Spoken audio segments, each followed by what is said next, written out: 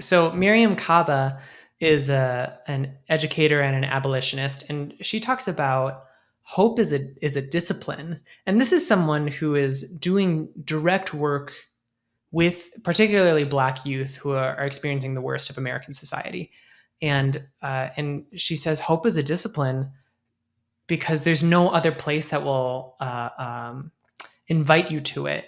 And I feel like part of the reason why communities of faith are so powerful, part of the reason why spiritual friendships are so powerful is because it gives co-journeyers who invite you to joy and remind you of the discipline of joy.